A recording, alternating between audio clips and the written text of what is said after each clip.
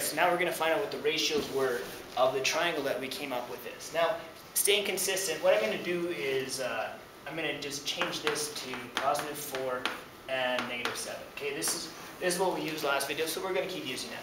So it's the second we drew it that way, so our triangle ended up looking like this somehow. I might regret that later. Anyway, so we had minus 7 as a distance here, and we had plus 4 here. I'll keep the signs on there so you can see that it doesn't make a difference when we're trying to find the last value. We need all the values, all the sides in order to create our ratios. So first things first, we better find out what C is. Now that's good old Pythagorean. A squared plus b squared equals c squared. Pay attention to how I'm writing this linearly. Well, a and b, 4 squared plus negative 7 squared equals c squared. See, the negative will get rid of itself when it squares itself. 16 plus 49 equals c squared, so 65 equals c squared. Take the square root, learned that in grade 8. Root 65 equals c. Do yourself a favor and leave it in radical form, okay? As much as you can, okay? So I'll just rewrite that like that. Alright, so what do we have now? Our angle theta, remember this is our axis and there's 0, so theta. The sine of theta is opposite over hypotenuse. You know what? I'll move that over a little bit. Sine of theta is opposite over hypotenuse, so that's positive 4 over root 65 equals, 4 over root 65. Remember, don't leave a radical sign in the denominator, so I will rationalize it by multiplying it by itself. I'm really squaring a square root, but I have to do it to both sides to keep the fraction the same value.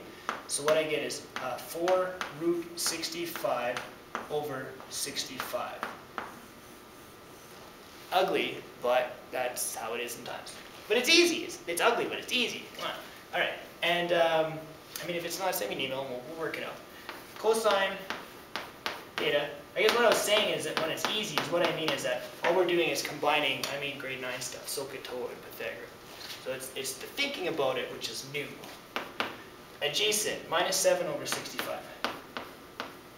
Oh, whoops, root 65. Same thing.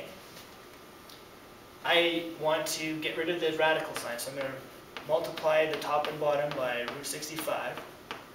And I'll just get rid of this, I don't need it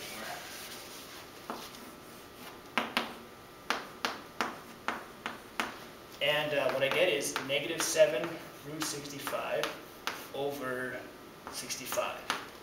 That's my cos value. And tan theta is opposite over adjacent.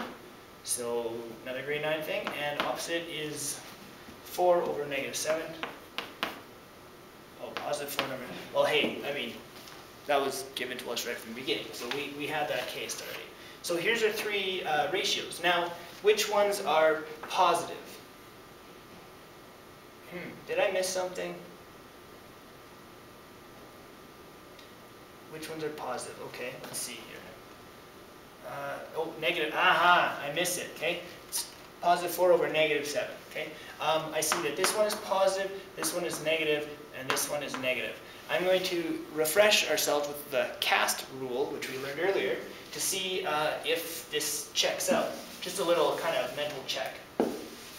In quadrant 1, here's our cast, right? Okay. This is the cast rule. What that means is if we were in quadrant 2, the only positive one ratio should be the sine ratio. Is that true? Let's see. Tan is negative, cosine is negative, sine is positive. It's true.